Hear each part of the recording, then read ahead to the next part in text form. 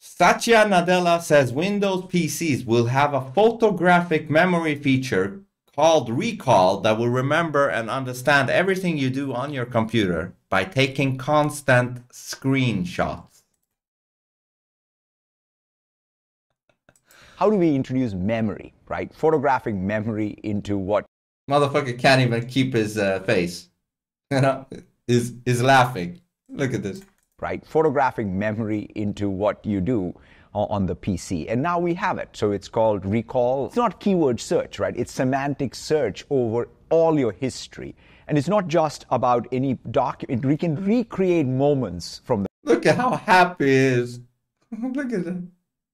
Any document, we can recreate moments from the past, essentially. Here's how it works. Windows constantly takes screenshots of what's on your screen. Nice, nice. I love that already. I love that already.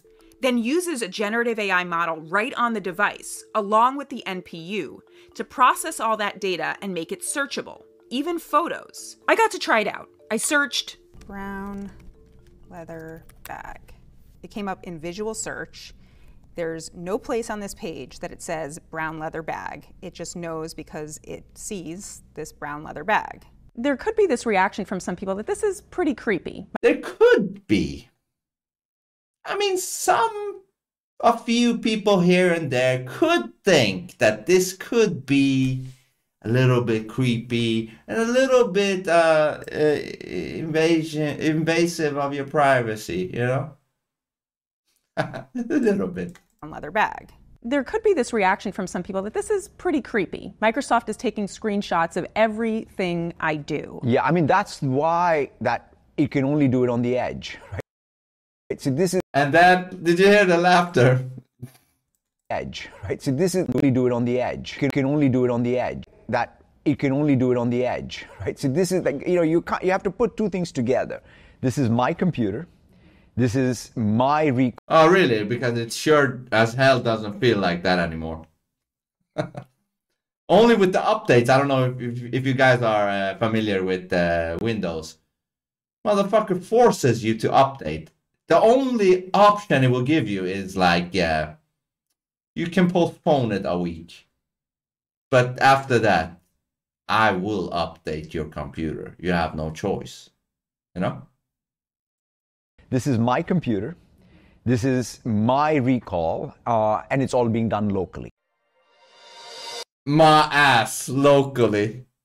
My recall, and it's all being done locally. Do you trust that motherfucker's face? Look at this. Locally, huh? Locally. So, basically now, we won't have privacy on our own computer anymore. For some reason, this feature is very wanted by people. Everybody in the comment section is really loving it. Not. The final nail in the coffin for Microsoft when its whole user base moves over to Linux.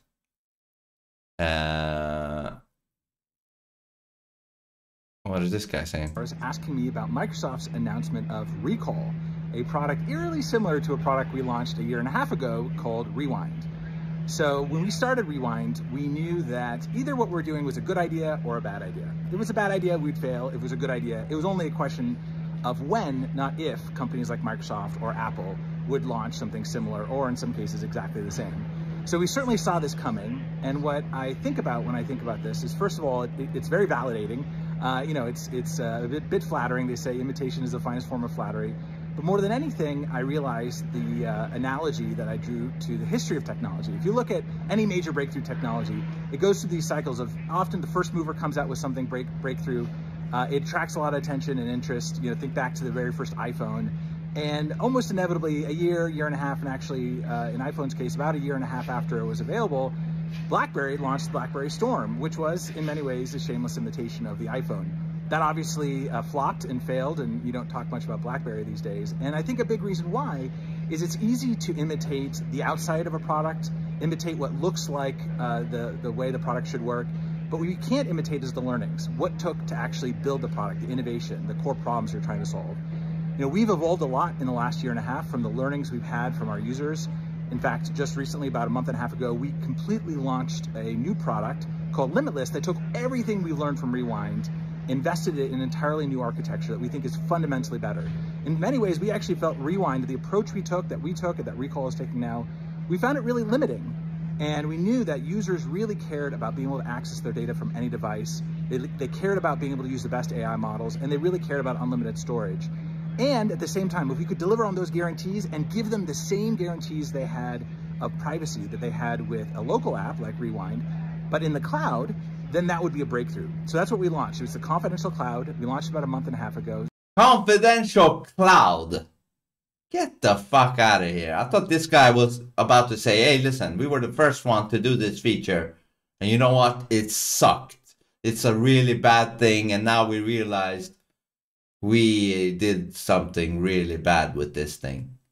And he's like, no, we got a better feature. It's stored on a confidential cloud. So your whole computer, what you're doing on your computer, is still very private on our cloud server, which we don't really touch.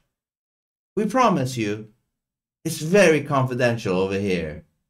It's like nobody can have access to it. Anyways.